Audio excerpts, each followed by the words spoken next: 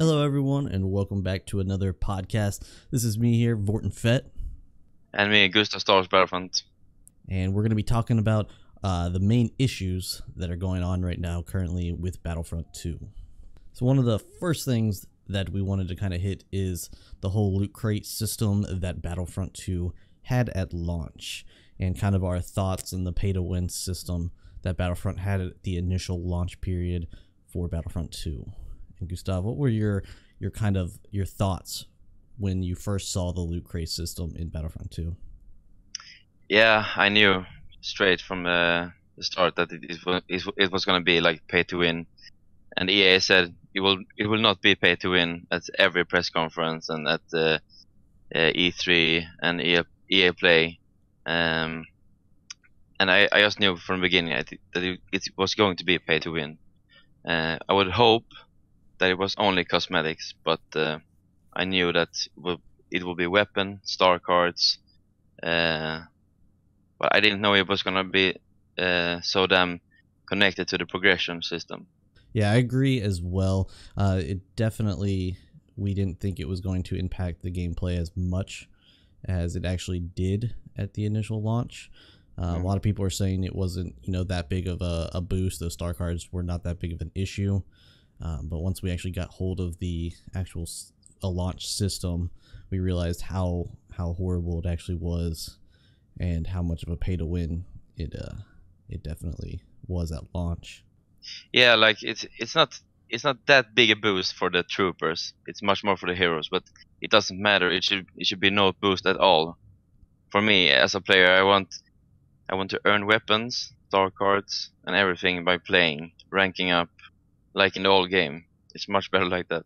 Right. So, yeah. That is a pretty crazy system, right? That you can actually rank up for actually playing the game and not having to spend money, right? I think EA would have gone with the original system that has worked in pretty much every game that we've ever played. Yeah, and like the only way to progress your class is to buy loot crates and randomly get better cards and randomly upgrade your level. Right. Yeah. The progression system's definitely based around those loot crates. You can't even level up your classes without star cards, and the best way to obtain star cards is the whole loot crate system. Yeah, and you can see your reward to the next level is an emote. What the fuck is that? An emote? Right. Yeah. Yeah. And then also, after the big controversy over the loot crate system, after like the trial version, people started mass refunding the game, and then EA later responded with a comment basically restating why the loot crates were the way they were, and also the progression system of why they were, and basically stating they want a sense of accomplishment, and that's why it was basically so grindy for the progression system, which then later became the most downvoted comment in Reddit history. Pretty insane. And then later led to the removal of the microtransactions. Do you think those microtransactions are going to come back? And if you do you think it's going to be any better than what we saw at launch? First of all, a sense of accomplishment. that's really funny. 60,000 credits for one hero. There was one guy on Reddit who counted it. You have to play like 10,000 hours or something to get all the heroes, and they can't bring the loot crates back. I don't think they can, because it's such a big backlash right now that they can't bring them back with the pay to win progression system. People will not play the game anymore. New people will not come in, so it's going to be a really big problem for EA and DICE. Right. Yeah. I definitely don't think it would be a good decision for them to bring that loot crate system back. But I'm kind of curious what strategy they're going to use, because cosmetic would be very difficult, because everything does have to be approved through Lucasfilm. So they're gonna have to essentially rework the whole progression system and the loot crate system in the game, and so that would be a huge update. Kind of curious what actually system they're going to end up rolling out if they go away from the microtransactions completely. Yeah, they have to do cosmetics. That's their only choice. They can't bring back guns and star cards into the loot crates randomly. They need to be earned by playing the game. Yeah, I completely agree. At this point, if they brought the loot crates back and still had a similar pay-to-win style microtransaction system, I definitely feel like this game would be completely dead within 6 months. Yeah, I feel so too, because there's so much people who complain right now about the game. I saw Frankie Dulo just today upload a video. He compared Battlefront 2015 to this Battlefront, and his conclusion was that the last game was better. Yeah, he compared all the stages, like graphics, gameplay, FPS, all that stuff, and the last Battlefront was better in his opinion. And I've heard many other YouTubers say the same thing. So it's a really big problem right now. Yeah, I never thought I would be saying 2015 was better, because that had that had its issues. Yeah. But I could actually agree with that statement, just because of the big issues that this game has basically had recently. I mean, gameplay wise, this game, if it ran smoothly, this game would be beautiful, and it'd be one of the best Battlefront games I've ever played. But all the progression systems, stuttering, lag, and mainly the loot crates, it's really... Yeah, this game could be so much better if everything was perfect. No game is perfect, but if you look at the last game and this game, it could be so much better with all the upgraded graphics, new guns, a lot more heroes, 3 eras, prequel, original, sequel. It could be so much better, and it could beat all the originals Battlefront. Yeah, this is definitely a game that I hope in 6 months it's the Battlefront we always wanted. But I definitely fear, with the way EA started off with this game, that it's not going to ever be the Battlefront that we all deserve and want. Yeah, I also hope it's gonna be the best Battlefront game ever, but I don't know if the backlash is too big or they can fix it. We will have to see. Right. And since we were on the topic of loot crates, do you think that loot crates, in the form that it was in, do you think that's a kind of a form of gambling? Because there's a few companies out there that are saying it's not gambling, because you always are, you always earn something no matter what. Do you think it is kind of a form of gambling, and can basically hurt our youth, especially because it is a legal form of gambling for children? I wouldn't say it's straight up gambling. It's a sort of gambling, because you get random things and you put money in. You want the best things. So for kids, it's not good at all. Yeah, I definitely think it could definitely impact the youth more than anything, because it does teach our youth. Basically, you always do get something, but it can definitely teach your youth gambling habits, I would say. If you don't get the star card you were wanting, I'll just spend another $1, try to get that star card, and that obviously that can build up to a couple $100 very, very quickly. Yeah, and that's a big problem. Kids are taking their parents' credit cards and putting microtransactions in non-stop. That would be a big failure for the game. Yeah, me being a parent, I could definitely see the kid taking your credit card and running it up a couple $100, and that's not good. That's definitely... I only get trash. Yeah, and the stuff you get in the loot crates are, at least from what I've seen, are not that good anyways. You don't seem to ever really get any good drops out of them. I think I opened like 5 crates today. I got maybe 1 uncommon card. Yeah, I've never... I know epics are supposedly you can't earn via crates anymore. Epic card, but I think legendaries you can, and I think I've gotten 1 common, and everything else is just, or 1 blue, whatever the blue is called now. Oh, there is no legendaries. Epic is the highest. Okay, epic is the highest. Yeah. I know the colors, but not the names. Yeah. And EA, though, with all this controversy right before they pulled the actual loot crates from the game, and I think this was the big reason they pulled it, is supposedly, and if I can find the source, I'll link it in the description, but supposedly Disney called up EA's CEO to basically figure out what they're doing with the Star Wars IP, because of all this big backlash, and essentially could hurt sales for their movie that's coming out very shortly. You have any thoughts on the possibility of EA losing the Star Wars license from Disney? Yeah, I think it's possible. I don't want EA to handle Battlefront series. I would hope that DICE can be their own without EA and create a game alone. Right. Because I don't think DICE would have want the loot crate system from the beginning. Yeah, I definitely don't think DICE is the issue here. I definitely believe it is EA and their very greedy behavior lately with their games. I mean, there's every single game is monetized with microtransactions that they put out, especially their sports games like FIFA. I think FIFA is the one that really started the microtransactions, at least for EA's side of it. Yeah, I've played it as well. Ultimate Team in FIFA, it's a lot of microtransactions. Yeah, I think there was a stat. I'm not 100% sure exactly the numbers on it, but EA's revenue, I think it was like 60 to 70% of their revenue all came from microtransactions, and I think that's why they started really pushing the whole microtransactions in all of their games.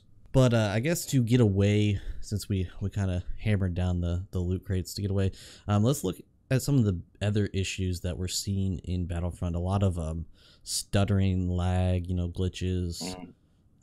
This just seems like it's just a lot of bugs currently right now in the Battlefront game.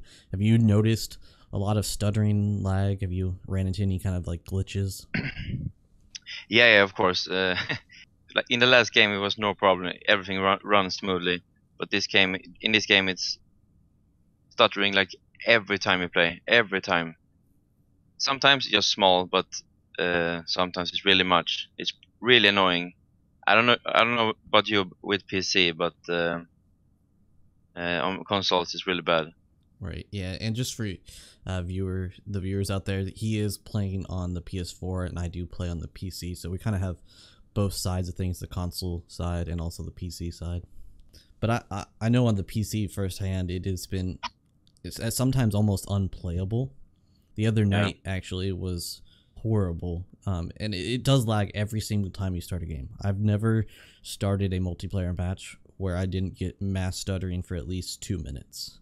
And sometimes you even have maps like the other day, I couldn't even play Kashyyyk. I had to eventually just leave the game because apparently everybody was having issues with Kashyyyk, which was really weird. But the servers are just atrocious right now, and it doesn't seem like we're hearing from DICE or EA plans on fixing it. It's almost just like they're just not doing anything with the game.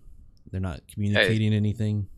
It seems like that. They never say anything on Twitter, and I haven't seen like none of the game changers say anything in their video. Like Elliot's Battlefront updates, he hasn't made one video about the stuttering and the lag.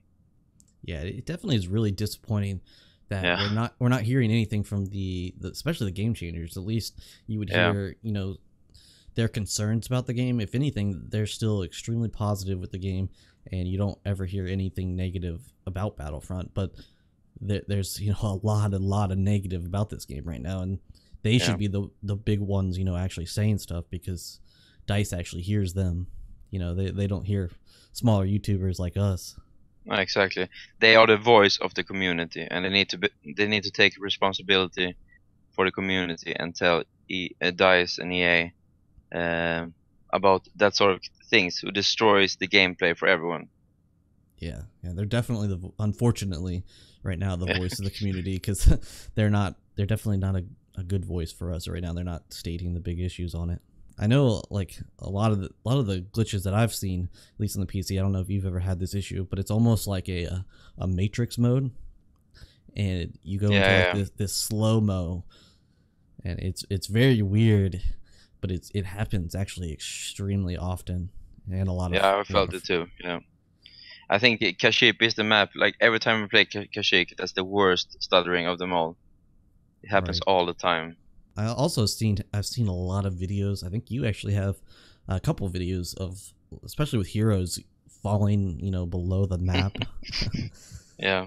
That seems to happen actually quite often, with people falling below the map and Just a lot of other weird glitches. People getting stuck Taking on a certain swim. areas. Yeah.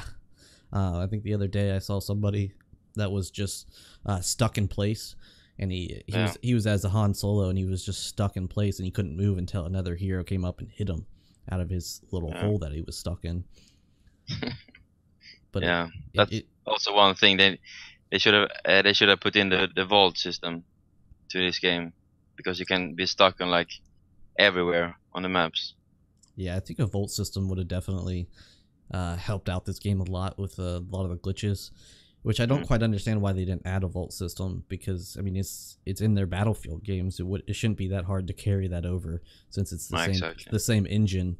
They should be able to carry that vault system over. And I was playing on Mos Eisley yesterday. The whole ground disappeared. A glitch. Oh yeah. I could see down into the ground. There was nothing. It was pretty funny. I mean, you know, obviously this is a really common thing, and a lot of people are seeing it. And it goes the same with the the stuttering issues. We're just not hearing anything from EA or DICE on plans of fixing it. Like even just a tweet saying, "Hey guys, we're aware of this issue and we're working on it," would be good enough for me. But right now, I haven't heard anything, not even a peep out of them about the issues with this. Yeah, I don't know how they're gonna fix it. I know that you are good with PCs and computers, so maybe you know stuff about FPS and stuff like that. I don't know how much FPS you can have on PS4 when you play to run it smoothly. Well, it should shooters should run at a solid 60 frames per second, and it shouldn't drop below that. I have a really high-end PC, and I've set the game completely on the lowest settings possible to see if that is fixed the stuttering issue and my FPS issue, and it still it helps out a little bit, but it's still, I get mass stutterings, especially when I'm streaming, which is pretty disappointing that my high-end PC can't run this game on low settings, which tells me it's just poor optimization on their part. Yeah, so it's all about optimization, right?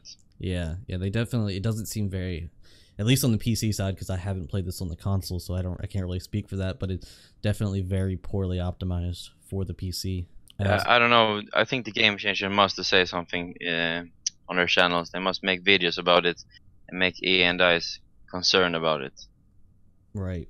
Yeah, I definitely believe the Game Changers need to be talking about this.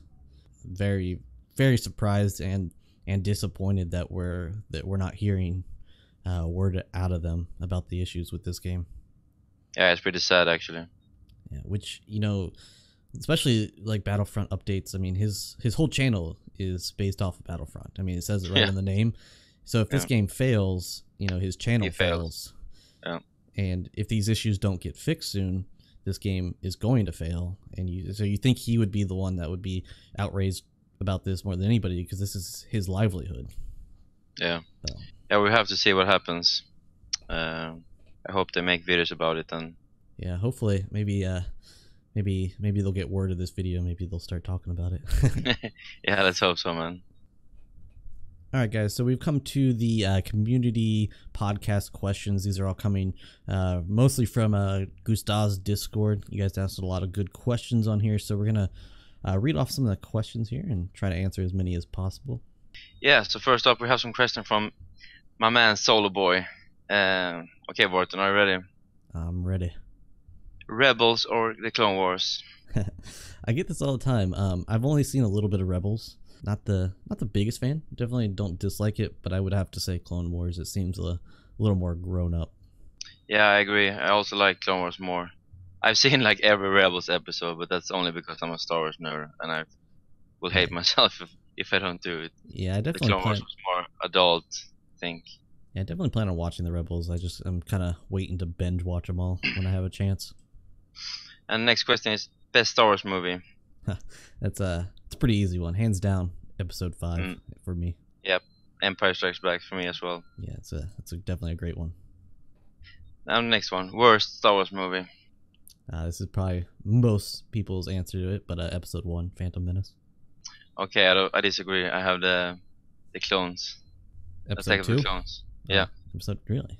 Yeah, I think it was too cringy with Anakin and and Padme. You That's didn't why. like the whole love story. No.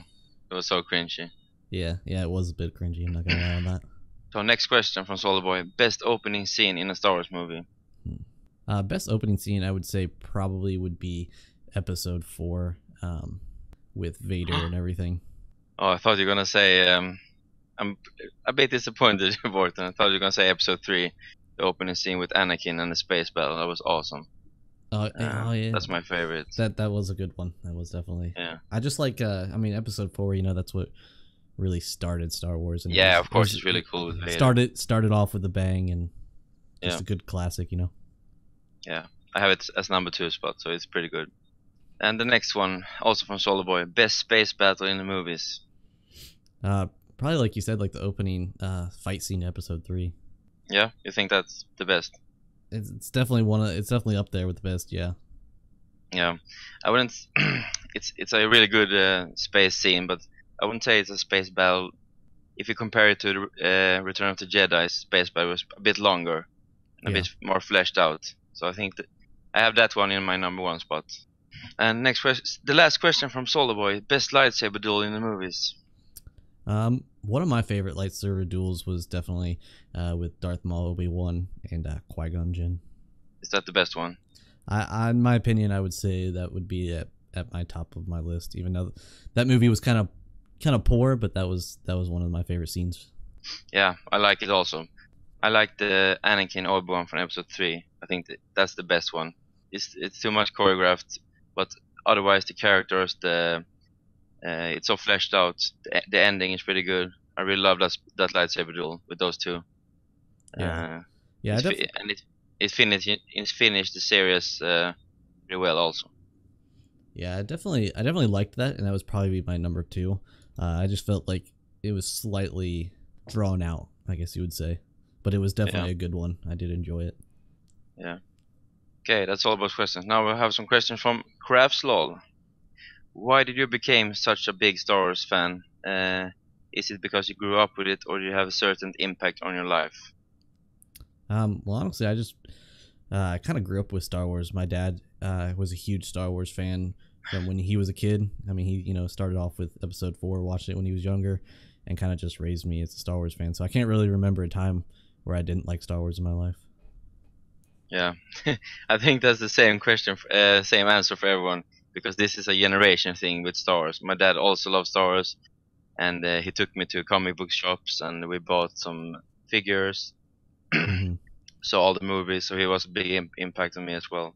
Yeah, I always remember going to the midnight release for Episode 1, 2, and 3 with my dad. Oh yeah, getting out of school the next day so I can go see Star Wars. Yeah, I also saw it in the midnight release. Yeah. Next question from Crabslol. What's your favorite kind of Star Wars merch? I would probably say like the lightsabers, honestly. Like the FX lightsabers and things like that. Yeah, same here. I don't have any, but I want to buy a really good FX lightsaber. Yeah, I have a expensive. I have a handmade lightsaber that would cost me like almost over $300. Oh, you have? Yeah. You need to show that on the stream sometime. Oh yeah, definitely will. Next question from Crabslol. How often do you think about Star Wars? Well, since obviously my channel is based around Star Wars, I would say probably every day, multiple times a day. Yeah, same here. I also started my channel, so since then it became nearly every day. But it have a huge impact on my life, so almost every time. Yeah, it definitely had a big impact on mine as well. And we have the last question from Crabslol. If you could make the next trilogy, what would it be about? I know what you're gonna say, Vorten. What is it about? I'd like, Vorten Fett Star Wars. Probably the Old Republic, honestly. About Revan. I think that would be really cool to go more in depth and actually have a movie about Revan. I agree. I'm not a huge fan as you with the Old Republic. I want to learn everything, but I haven't played the game, so I don't know as much as you. I only know about the Sith Lords, Revan, Malgus, Bane, and stuff like that. But I also want an Old Republic trilogy. Yeah, I think it would be pretty cool to have like a kind of the storyline of the rise of like Darth Darth Plagueis, which was Yeah. Darth Sidious's master originally. So to have like, you know, an actual storyline based around Darth Plagueis, I think would be pretty awesome as well. Yeah, I agree. But maybe that can be a nice TV show. Yeah, I've heard rumors about them possibly doing a Old Republic TV show. Yeah. So that would be pretty awesome. Yeah. Next up, we have actually one more question from Crab's Law. It's pretty funny. If you could choose one Star Wars planet to be your holiday destination, which planet would it be? I would say Naboo. Looks like a pretty nice place to take a vacation. Go and see the Gungans with your kids. Oh, definitely. Yeah, I would say Mustafar. No, I was kidding. Scary. It seems pretty nice to have a nice swim. Yeah, that definitely looks like a nice like a beach planet. Yeah, Have lots of except that beaches. it's a Imperial base, but I can live with that. That's all right. Imperials aren't that Yeah. bad. No. And the next question we have from Levi. Which is your favorite porn star? I don't know if I have a favorite. Yeah. This is a Christian podcast, Levi. Is it Christian? Jay's Levy. Jay's. Okay, let's see here. Next question is from Blaze Star Wars Battlefront. What spin-off movie do you want to be the next? Well, we already have some confirmed. I guess I'd say ones that are not confirmed. Yeah, I would like to see like a Boba Fett spinoff. I think that would be pretty cool. Like having him as a younger child. Maybe like a teenager have a spinoff of Boba Fett. Like a bounty hunter movie, like they talked about. Yeah. Yeah. Let's go back to what you said before. My favorite spin-off movie would be with Plagueis and Palpatine. Yeah. You can have like maybe some Darth Maul in there too, because he was in that time period. Yeah, actually, that'd be awesome. Darth Maul, in the Plagueis book was given at a young age to Palpatine to train. So yeah, that would be pretty interesting. What's the worst villain from the Star Wars film so far? I would say, like right now, I would say honestly Kylo Ren. He he just seems kind of like a immature little brat. That's very underpowered. At least, I mean, all we've seen right now, you know, is a little bit of him. So maybe he'll change my mind in The Last Jedi. But as far as The Force Awakens, I would say he's probably like one of the worst villains I've seen. Yeah, I don't see him as a villain, so but I agree. But I think he will disappoint you in the Last Jedi. But we can talk about that in the next podcast. But I think actually Krennic, I think he's not that fleshed out. I don't like him that much. Yeah. Like other people do. Yeah, I can agree He with was that. pretty lame. Yeah, he was pretty lame. He was all about his ego, and that's all he really cared about. Yeah, when Tarkin said, "This is my operation now," he should have shot him in the face, like a real Empire. I agree completely. Yeah, and we have a question from Big Mitchum. Talk about the possibility of Finn being a relative of Mace Windu. I honestly think that's complete rubbish. Yeah, it's silly. Yeah, I mean, would I like that? Honestly, no. I don't know. I don't think that would have any relevance to the story. So I don't think he is. Hopefully not, at least. It would make the universe a bit smaller as well. Yeah, I think everybody's hoping that certain characters are just related to characters they already know. And honestly, I kind of want Star Wars to go away from some of the old characters and you know, make themselves their own. Yeah, but they also need to have some. I don't like if they're gonna take away the Jedi and the Sith. I don't like that. I want that to be a part of Star Wars. Yeah, I think that's something that needs to always stay, is have Jedi and Sith. Yeah. And now we don't have Sith anymore that we know of, so. Right. Yeah. Unfortunately, supposedly the two villains are not Sith. Now we have some questions from Crafts Lol again. Which hero would you like to see in Battlefront 2? And he says no Jar Jar. Exclamation mark. Oh, yeah. I was gonna say Jar Jar. I would say, I would like to see Mace Windu. Honestly, he hasn't been confirmed as far as my knowledge. Yeah. And I think he would be a really cool character to play as in Battlefront 2. Yeah, I would rather have Anakin and Obi-Wan before that, but I love Mace Windu, so I want to see him as well. Yeah, I just feel like Anakin and Obi-Wan are almost they have to have them. So I believe they'll be in the game no matter what. But like as far as Okay, ones okay, you mean like that, yeah. Okay, now we have another question from CrabsLol. Is the Fett family your favorite Star family because of your name? of course. There's a string of bounty hunters, Mandalorians. Like, it's awesome. Okay, Puppy Ivan asks, why is Vorten such a noob? That's the way I am, man. Can't change it. Can't change a noob, right? Oh. Puppy Ivan again. What are your thoughts about the current political climate in America? No comment. No. Okay. Yeah, that was the questions. All of them. All right, guys. So this is going to conclude the first podcast with myself, Vorten, Fett, and Gustav. And our next podcast is we're going to go a little bit further into The Last Jedi and our expectations with The Last Jedi. Yeah, and guys, don't forget to like and subscribe and share this video. That would be much appreciated. And stay tuned for next week. We will talk about The Last Jedi and more. Bye. Peace.